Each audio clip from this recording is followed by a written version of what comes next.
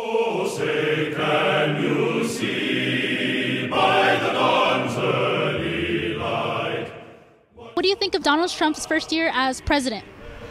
I am so far not impressed. And why is that? Mostly because he says really terrible things and he's really terrible to people and has different values than I do.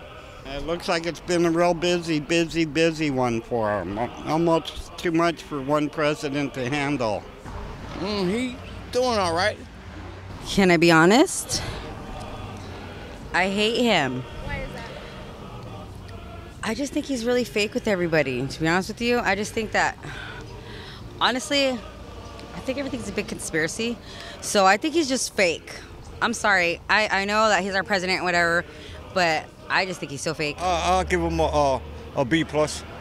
I'll give him a B+. I like what he's doing, especially when he just passed the budget.